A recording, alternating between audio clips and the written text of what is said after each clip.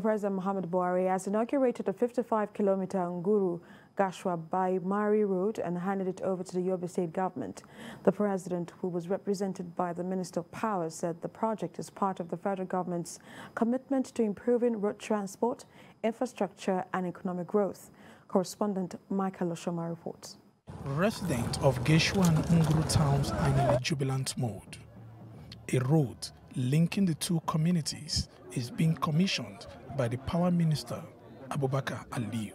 We are handing over today the 55-kilometer road which links Nguru Gashua, Baymari in Yobe State to Jigawa and Borno states. A very important road that connects agrarian and trading communities to ease the movement of their farm products. By linking these communities together, this road becomes a critical component of our national road network. Governor Buni appreciates the president for his huge investment in Yobe State and the Northeast.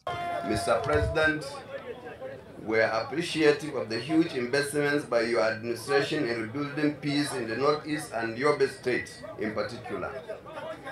The rehabilitation of roads, power supply and water projects, among others. Your Excellency, distinguished invited guests, ladies and gentlemen, let me seize this opportunity to sincerely appreciate the Federal Executive Council for the magnanimity of refunding the sum of 18 billion for funds expended by the state government on the reconstruction of federal roads in the states. Representative of the Minister of Works discloses what the president directed all ministers to do in their respective states in order to fast-track commissioning of road projects. In this second phase of completion, Mr. President has also approved that ministers from the various states where projects have been completed should represent him to perform the handover formalities. The federal government has a policy direction focused on the completion of several ongoing projects. What we need from you is to assist us in getting market for these products that are being produced by the local farmers.